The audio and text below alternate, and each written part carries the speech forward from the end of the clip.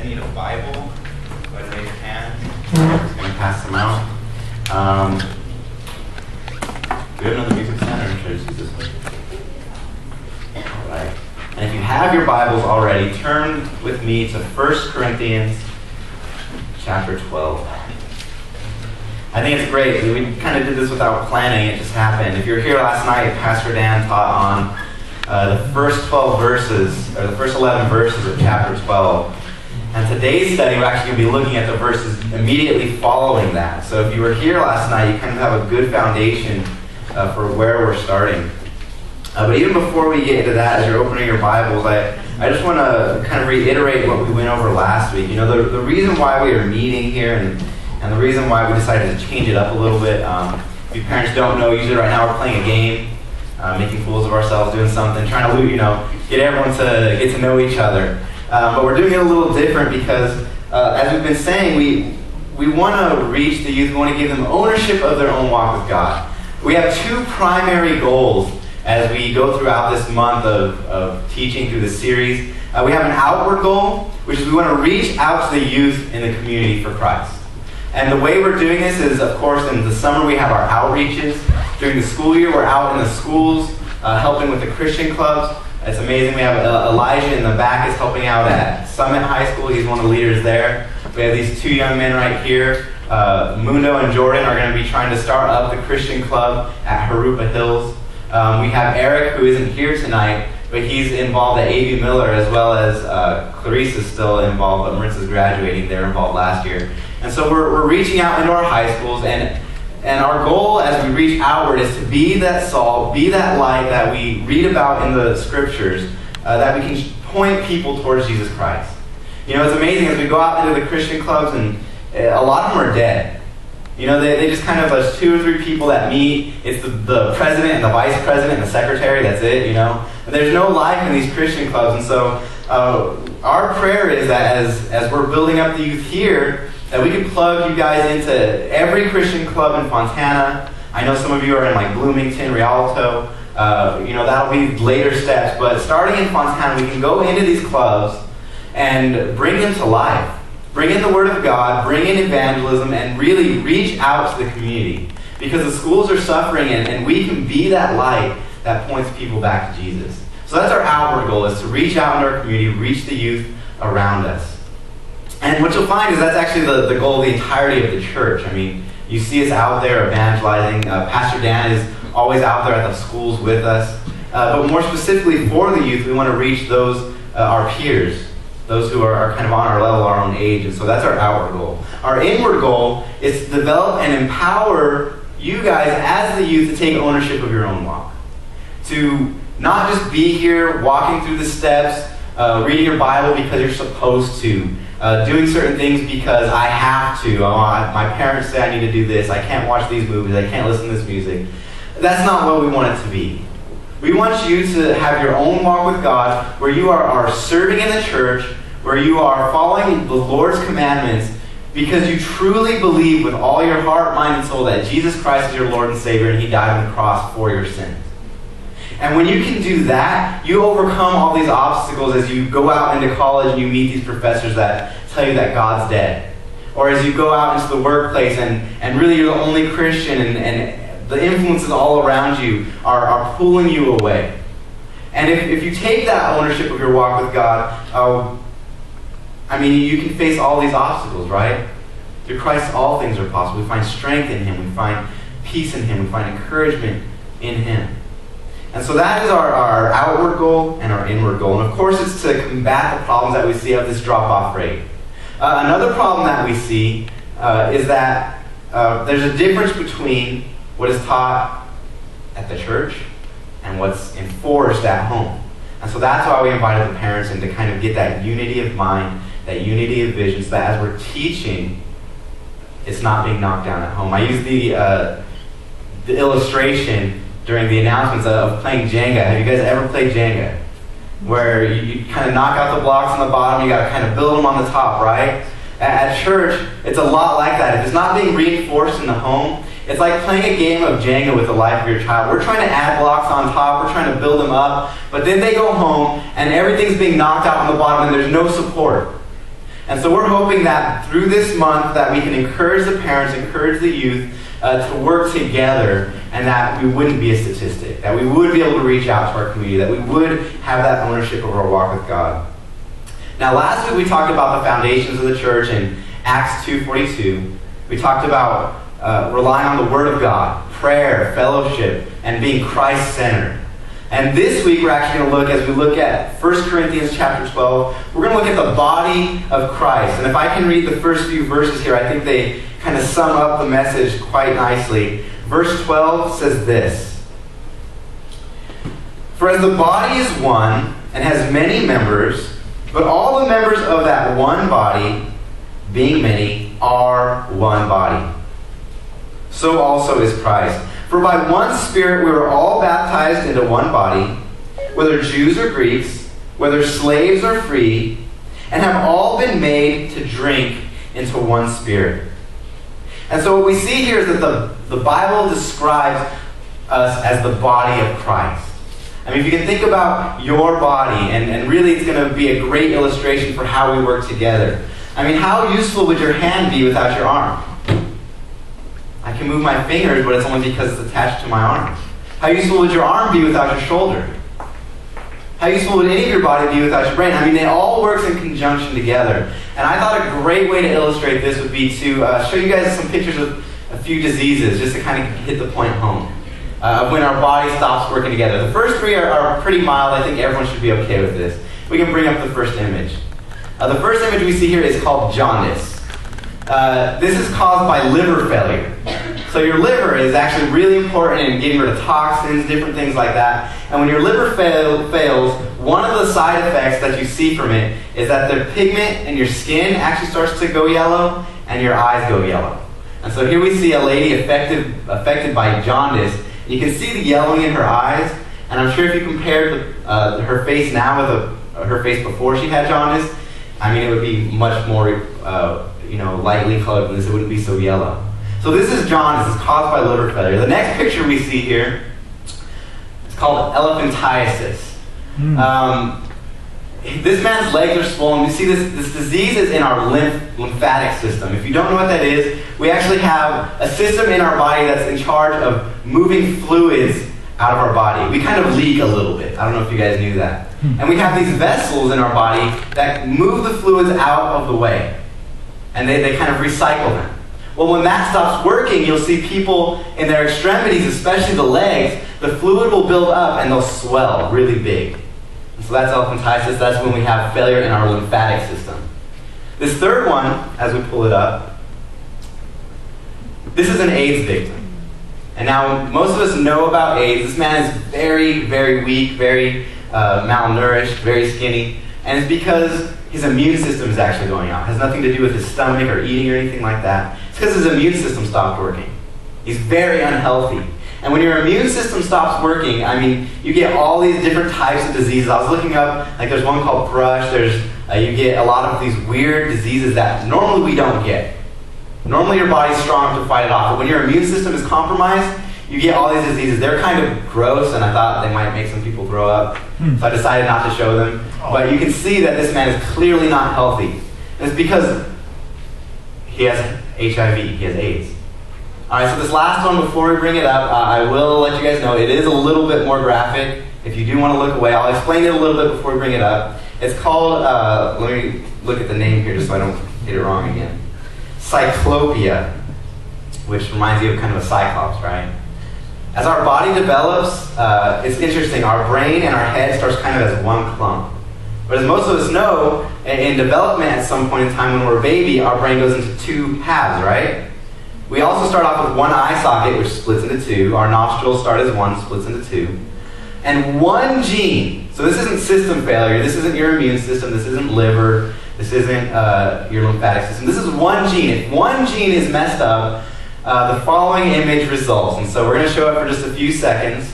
If you want to look away, go ahead. But this is called cyclopia. This is a baby. They're usually dead at birth. They usually don't live very long, or they die in the womb. We can take it down now. But that's cyclopia. This is when one single gene is not working in the body.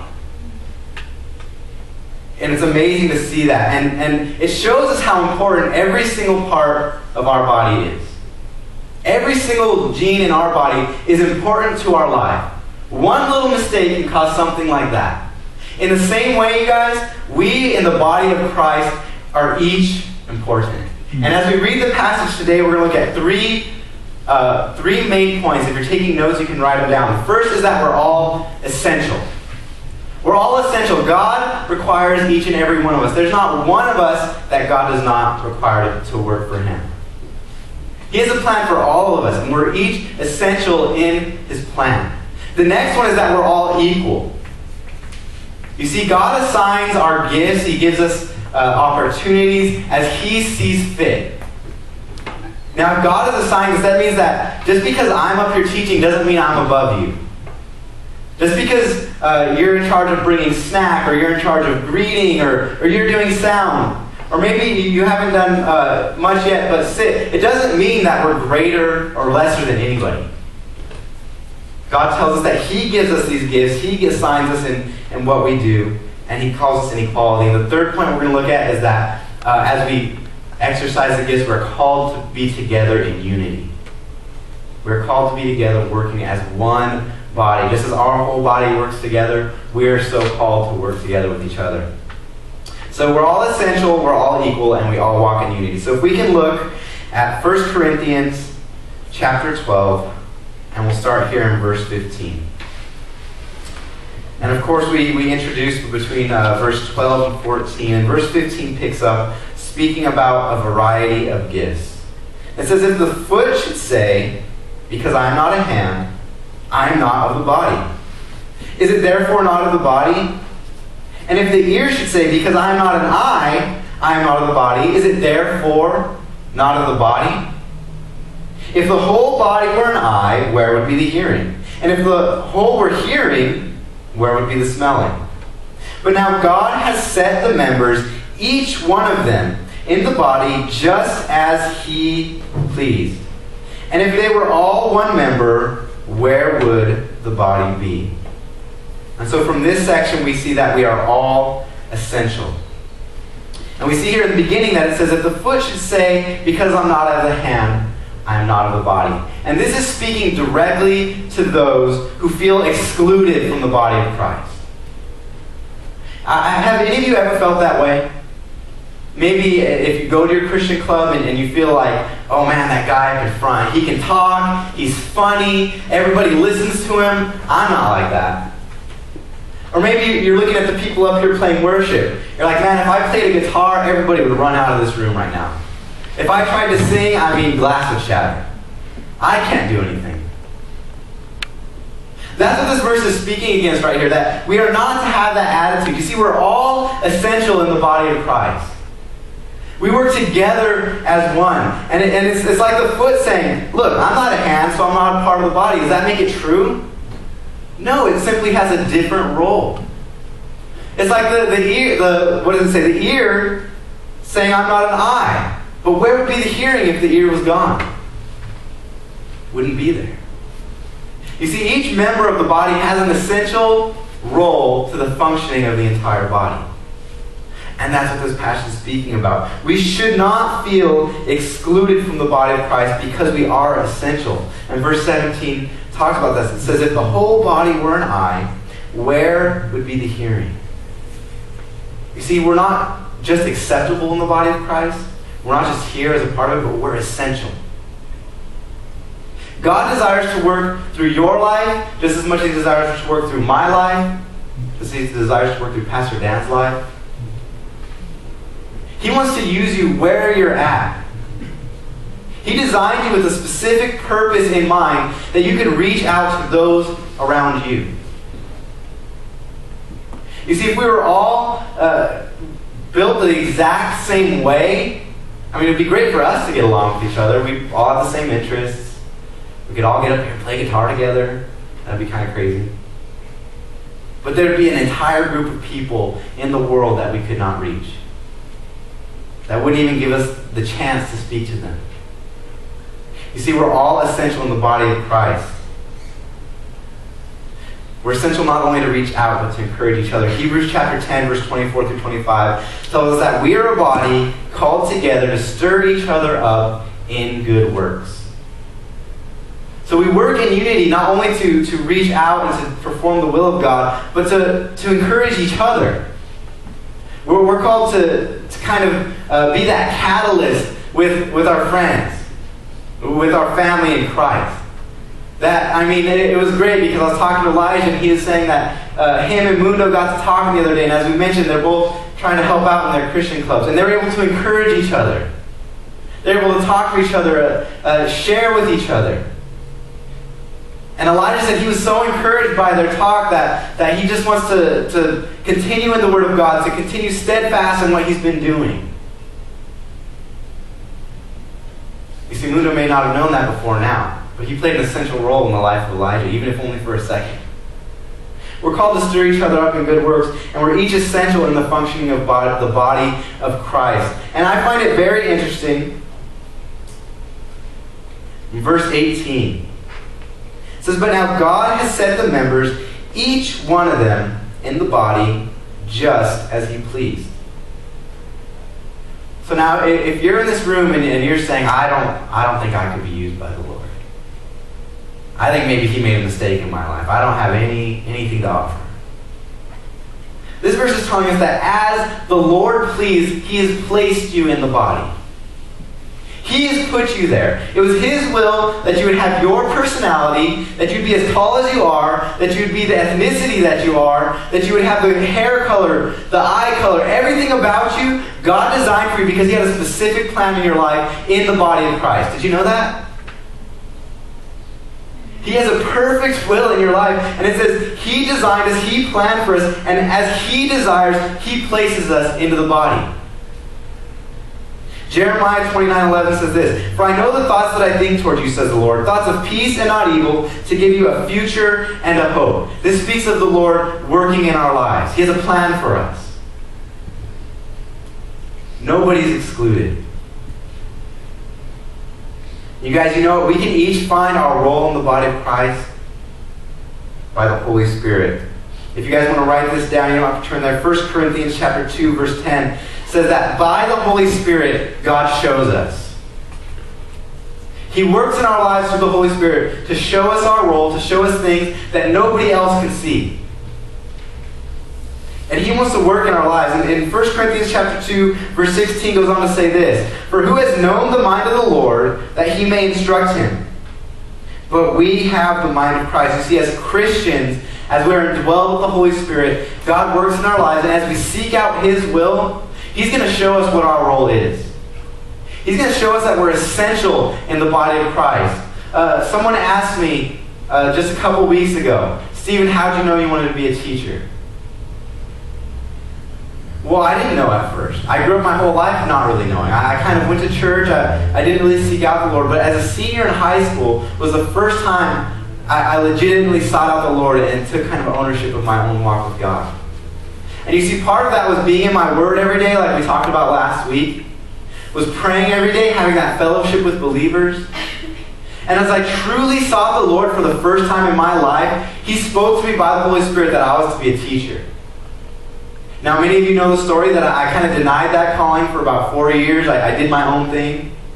But guess what? As I sought the Lord again after I graduated college, He reconfirmed that in my life, and look at where I am today. You see, we seek the Lord, and He shows us by His Holy Spirit. He instructs us, and the Bible says that we have the mind of Christ. If you're wondering where your position is in the body of Christ, I would encourage you to seek Him, seek His will. And He will show you. Pastor Dan spoke about this verse last night. If you look at 1 Corinthians 12:11, speaking of the gifts of the Holy Spirit, this should be on your same page. It says, "But one and the same Spirit works all things, distributing to each one individually as He wills." You see, God works in our lives. He gives us those gifts. And He desires that we could use them. You see, we're all essential in the body of Christ. Now, as we move on, we're going to look at that we're all equal in the body of Christ. Have you guys ever felt unequal? Show of hands. Have you ever felt less than other people? I think that happens to a lot of us. I think even myself, as I was going to school of ministry, and your first message, get this, is 2 minutes long. 2 minutes, that's it. You just have to stand up in front of people, and for 2 minutes, try not to pass out. and the whole time, as we're going through school, we're listening to these amazing teachers. I mean, they just know the Word of God so well. And we go up there, and on one verse, we have to speak 2 minutes.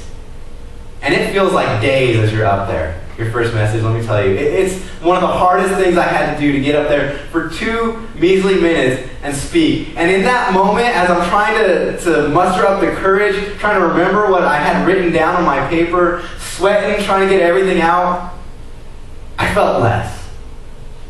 I felt that there is no way that God could use me to influence anybody if I can't even talk for 2 minutes on one verse of the Bible. But you see, God brought me up. He encouraged me. None of us are less in the body of Christ. And we're going to look at that right now. Verse 20, it says, "But now indeed, there are many members, yet one body. And the eye cannot say to the hand, I have no need of you. Nor again the head to the feet, I have no need of you. No, much rather these members of the body, which seem to be weaker, are necessary." Have you ever felt weaker? Have you ever felt lower? Have you ever felt that God kind of shortchanged you when it came to the talent area? I think a lot of us go through that. I mean, some of us are born amazing singers. Some of us are born naturally gifted in speaking to others. Most of us aren't. Most of us have to work at it, and we require that help of God. But he says, look, even those who seem weaker are necessary. And those members, verse 23, of the body which we think to be less honorable, on these we bestow greater honor. And our unpresentable parts have greater modesty. But our presentable parts have no need. But God composed the body, having given greater honor to that part which lacks it. You see, there are many members, but one body, you guys. And we're all equal in the body. Pastor Dan mentioned this last night. Have you ever gotten like a tiny little injury? And before you get that injury, everything's great. You sleep well through the night. I mean, everything's peaceful, And you get the weirdest injury in the world, and suddenly your entire world is just terrible for like weeks to months on end, right? I mean, have you ever gotten a splinter that you couldn't really see? And like every time you try to grab something, you like drop it because it hurts, and you're like, where is this thing? Tiny little splinter. A few months back I was playing basketball, and I stubbed my little toe. The littlest one. It does, what are they for? It doesn't seem like it does anything. I stubbed that little toe. The next day, half of my foot was bruised. I had to raise my feet as I slept. I couldn't walk. I couldn't go down the stairs. I had to hop on one foot. All because my little toe was injured. Even worse than that, Chris, can you raise your thumb up hand? I'm going to use you as an example today. See that big cast he's got? We were playing soccer, and I was kind of involved a little bit. And he fell. And he landed on his hand. And you see, at first he looked fine. He went and got x-rays. They said they couldn't see anything wrong. But there's this little bone in your thumb, this tiny little bone, that even on the x-ray is hard to see. They couldn't see it when they took the x-ray the first time. They sent him home with a splint, said, we'll look at it later, we don't know. But there's this tiny little bone, and guess what? That little teeny bone that almost seems useless is the one that he broke. And it hurt so bad that he couldn't lift his hand like this. Because that's how important it was.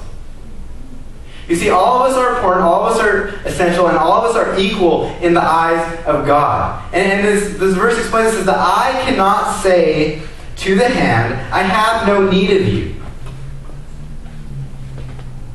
See, we all have need of each other in the body of Christ.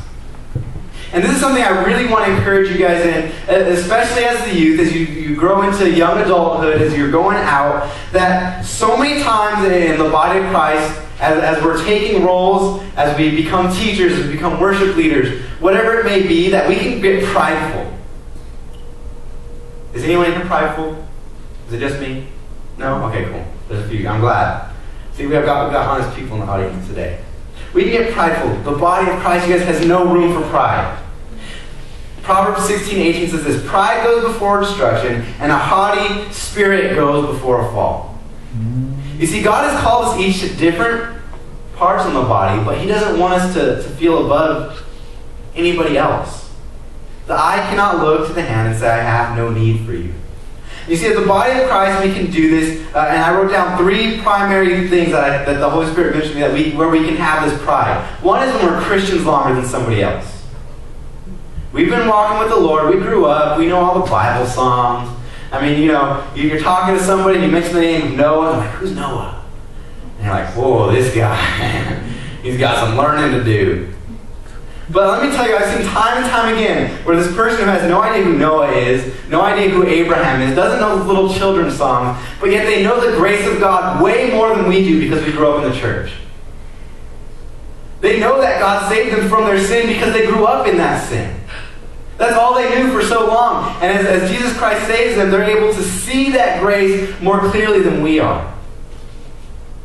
And they're excited about the Lord. And they're out evangelizing more than we are. And they're out reading their Bible more than we are. And yet we can get this pride. Oh, he doesn't know. He doesn't know Jesus loves me. How do you not know that song? Everybody knows that song. No, that's not it at all. We shouldn't get prideful over people because we've been Christians longer.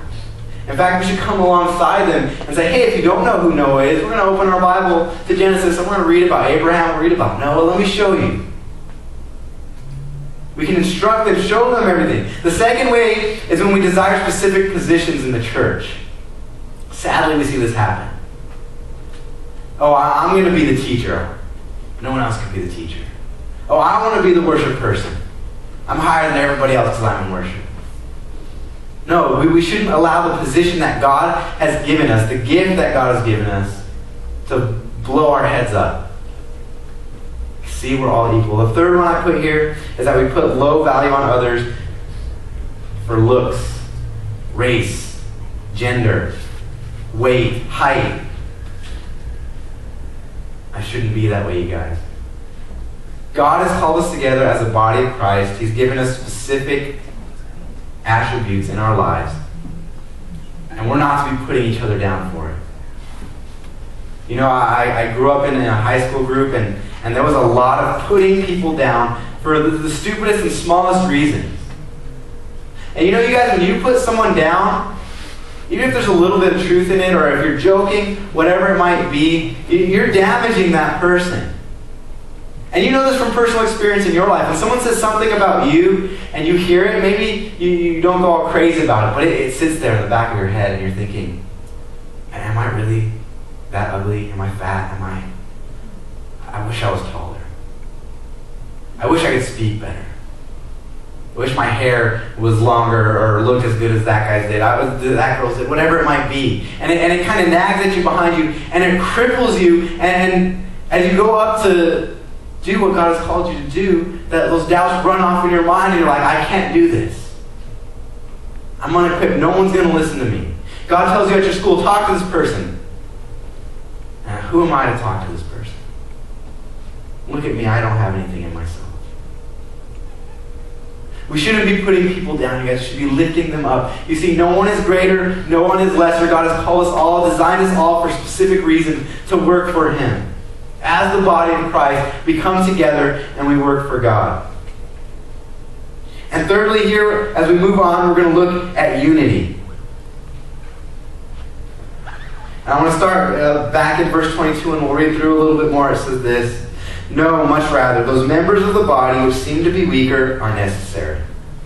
And those members of the body which we think to be less honorable, on these we bestow greater honor, and our unrepresentable parts have greater modesty. And you see here he's speaking of the equality that no matter what value we put on a certain part of our body. Here he's using our body as an example.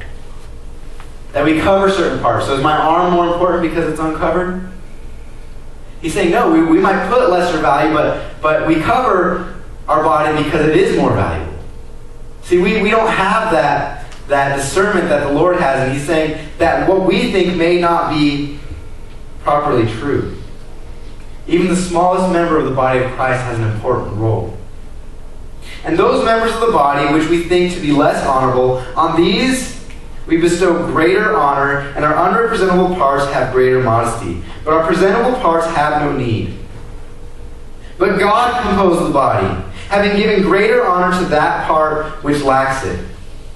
In verse 25, that there should be no schism in the body. Now this word schism speaks of a dividing, of a fight, of a war. I mean, think about like Angels versus Dodgers. Think about like Democrat versus Republican, Crips versus Bloods. I mean, that's what it's talking about. This dividing, this coming against each other. God doesn't desire that. That's not of the Lord. You see, God gives honor to each of us, and He wants us to come together in unity as the body of Christ. He doesn't want us to be separate, but together working for Him. He gives us those different positions as He sees fit because He doesn't want disunity. And we talked last week about fellowship, right? Does anybody remember the word that I asked you guys to repeat a few times? Koinonia. Koinonia, this fellowship, right? And we talked about this unity that we're to have as we gather together. That's what this is speaking about today. That as the body of Christ, we're to come together and that we're to have that unity. He's called us to be unified as the body of Christ. Verse 25, that there should be no schism in the body, but that the members should have the same care for one another. You see, this is the goal of the unity, that we would care for one another. But it's not only the goal, but it's the means to reach that goal. Now, what do I mean by that? By that, I mean that as we work together as the body of Christ, as we're caring for one another, it's going to bring us unity. John 13:34 says this, "A new commandment I give to you, that you love one another as I have loved you, that you also love one another. By this all will know that you are my disciples, if you love one another." And as the body of Christ, really that is what we're called to do as we come together in unity, is to have that love, have that care for one another. And it's interesting because in this passage, as Jesus is speaking to His disciples, this is directly after He served them by washing their feet. And after He washed their feet, He reveals Judas as His betrayer. And as Judas leaves, He says this to His disciples. You see, it's in direct contrast to this disunity that Judas had just caused among them. He betrayed the Lord. He's about to go and bring Him to His death. And as He leaves, the Lord says, look, love each other. Be unified with one another. God calls us to live in unity with one another. You see, when you guys come to the youth, our goal as we're here is to try and make you feel welcome. I hope I've done that. I hope I've had a smile. I haven't been rude. I know that sometimes we can do it without trying. If I have done that to you, I apologize. But really, as you come, we want to make you guys feel welcome. And as you're here, especially for a longer period of time, we want you guys to help in that experience of making others feel welcome. You see, as a lot of people come to our church, they say that the one thing that kind of sets us apart from other churches is that we feel like a family. That we have that love for one another, that we are unified. That there isn't this backbiting, putting each other down, and that we're actually functioning as a body. And we want to ask you guys to do that. And a lot of times we'll play games to do that, kind of break you guys out of your shell. We'll ask you to do things you're not used to doing. We'll ask you to introduce yourselves to strangers, which for some reason is like the biggest fear that most people have. I don't know why. Go talk to that person. I don't know them. That's why you should go talk to them. You know, as you come here, we're going to ask you to break out of your shell. And it's because we want to encourage unity. And you know what, you guys? This is very important. Because I'm going to say this, I want you guys to listen. You guys can minister to somebody that I cannot minister to. Mm-hmm. You guys can reach somebody as they walk through these doors, whether we're in here or the other room, that is not going to listen to me. But they'll listen to you. You see, maybe they had a bad experience at church and they just think that all pastors are liars or they're kind of shut off to the idea, but you're not a pastor. They might sit there their whole time trying to play on their phone, thinking about random things, doodling, whatever, just not paying attention. But before and after the teaching, guess what? You have the opportunity to talk to them. And you have the opportunity to be a real Christian in their lives. Someone led by the Lord, blessed by the Holy Spirit. And guess what? Through your life, they can see something different than they've seen their entire lives. Maybe they're not open to the idea of church, but at school, they'll talk to you. You have a math class together. You got to sit next to each other every day. Might as well talk to them. And they begin to see something different in your life. They would never once in their life step through the threshold of a church. And yet you are the living Word of God, the living Bible next to them, that you can speak that to them into their lives and show them the love of Christ. You guys can minister to somebody that I have no access to. When I go to your schools, I can go to the Christian clubs. I can't do much else. But guess what? You have the power to establish a Christian club, invite speakers out, go onto your campus, pass out literature, whatever. I can't do that. Pastor Dan can't do that. But you have that power. And you see, God says that if we come together, that we can work in unity and that we can reach the world. He says, go out and make disciples of all the nations. Preach the name of the Lord. Glorify Him. You see, this is why we're all essential in the body of Christ. This is why we're all equal in the body of Christ. And this is why we must all work together in unity as the body of Christ. Because we each have our separate roles. And verse 26 speaks towards this unity. I want you guys to see how unified that God wants us to be. It says, and if one member suffers, all the members suffer with it. Or if one member is honored, all members rejoice with it. You see, guys, in every aspect of life, we're supposed to come together. We're supposed to glorify the Lord together. When one of you guys is hurt, as you guys come to me and you speak to me, I'm hurt for you. We should hurt for each other. And as we're glorified and as we're honored and as good things happen in our lives, we rejoice together. Too many times I see, when one person is kind of getting credit or they're getting honored, everyone else looks at that guy, oh, he's just showing off. Look at this guy, he just wants all the honor and glory for himself. When really they're trying to honor the Lord, they're just doing their work for the Lord, and sometimes we will get honored in that. But yet you just you feel kind of lesser, so you kind of put them down. It shouldn't be like that. When one person is honored, we're all rejoicing. We all come together as the body of Christ. And that is the great thing about being Christians, about being together, about working together as the body of Christ, because we can come together and we can share in that experience.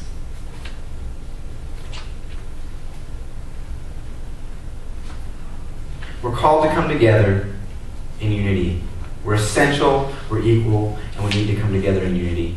And the last point I want to go over, you guys, is I want to kind of look at the context of what's before and after. Of course, Pastor Dan taught on yesterday that this is all in context of using the spiritual gifts. I'm not going to read over it for the sake of time, but you can read over it. Verse 1 through 11 talks about the gifts that God has given us. You see, God wants us to use the gifts that He's given us.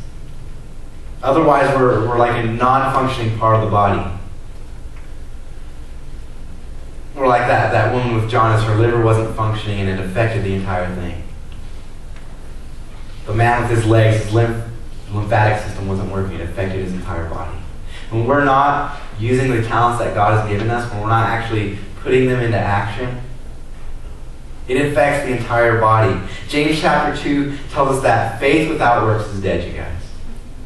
It's not enough just to be here. It's not enough just to hear the Word of God, but we need to put it into action. If you look above, verse 7 through 11 says this, but the manifestation of the Spirit is given to each one for the profit of all. For to one is given the word of wisdom through the Spirit, to another the word of knowledge through the same Spirit, to another faith by the same Spirit, to another gifts of healings by the same Spirit, to another the working of miracles, to another prophecy, to another discerning of spirits, to another different kinds of tongues, and to another the interpretation of tongues. But one and the same Spirit works all these things, distributing to each one individually as He wills. And as He wills and He gives us these gifts, we're to come together and use them for His glory. To lift each other up, to work together, functioning as one body.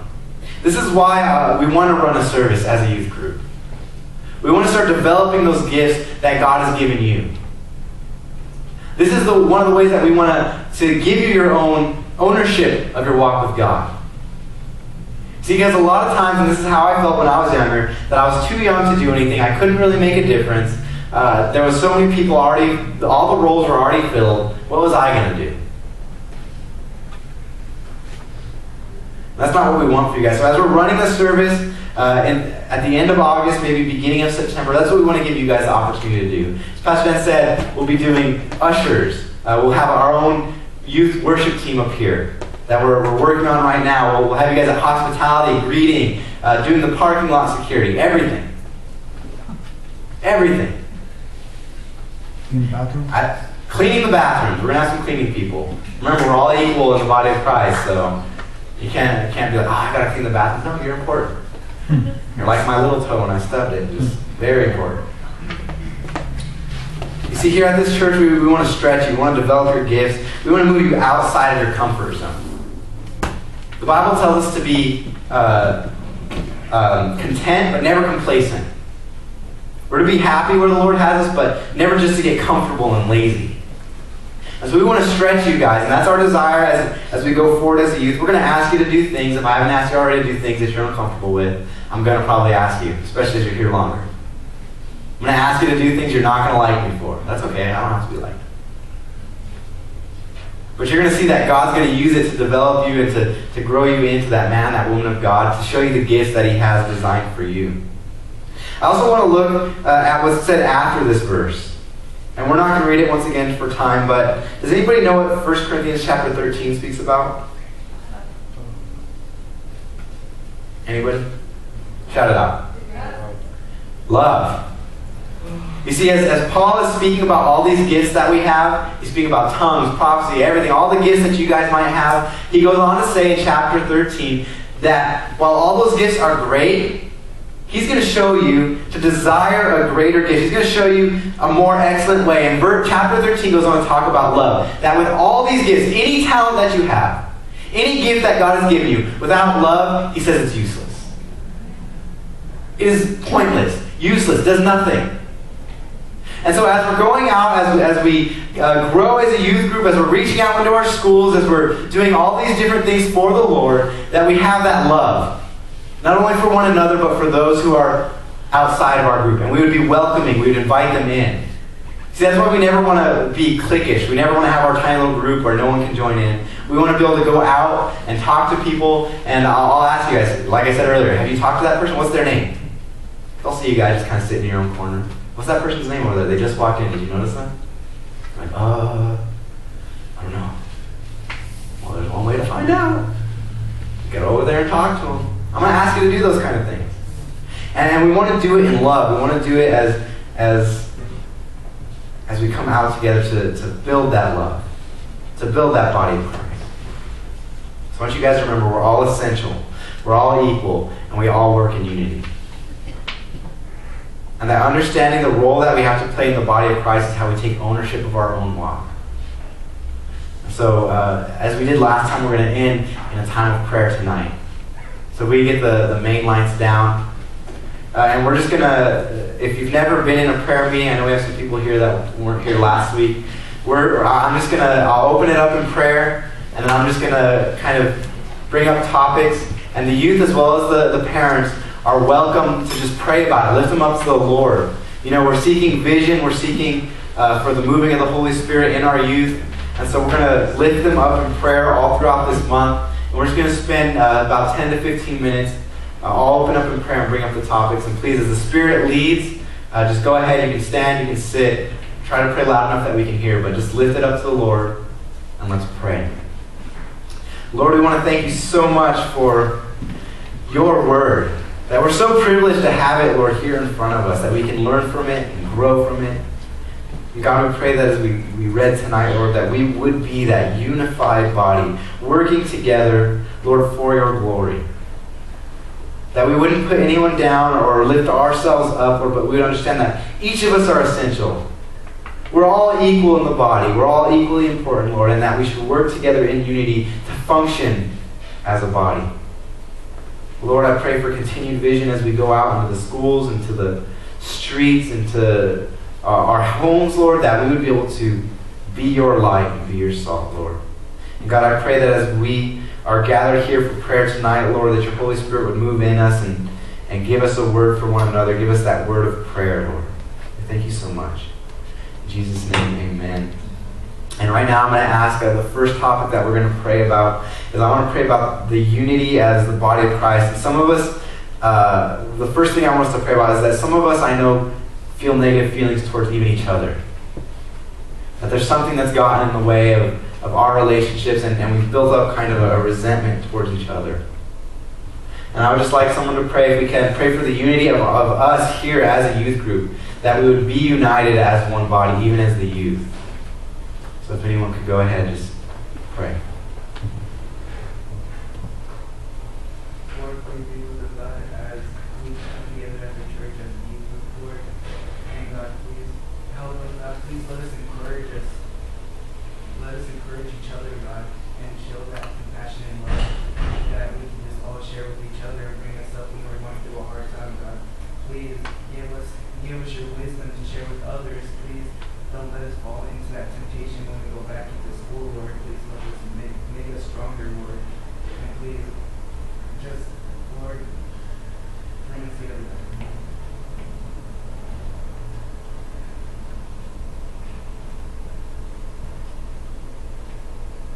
All right, if we can have somebody pray for unity in our families. You know, as we're at home, a lot of times that can be a place of kind of just strife and anger. And I mean, as kids, a lot of times we'll naturally grow up and we'll grow to kind of be resentful of our parents. But that's not what the Lord desires. So if we can have someone pray for unity even with our own families.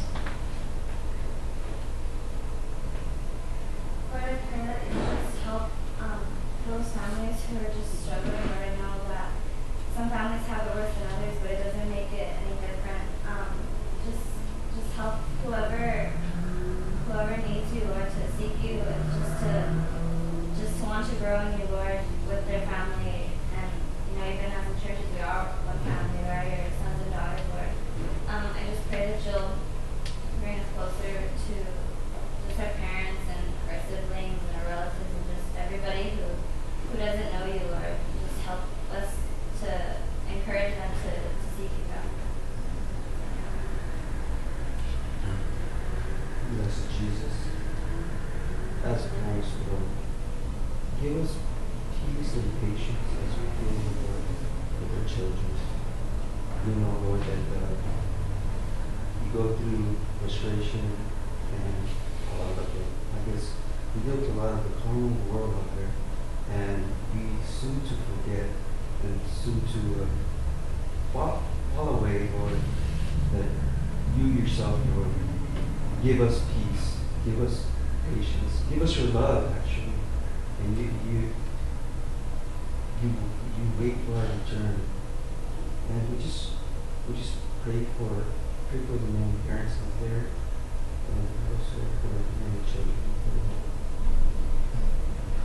We ask you, Lord, to just continue to give your blessings.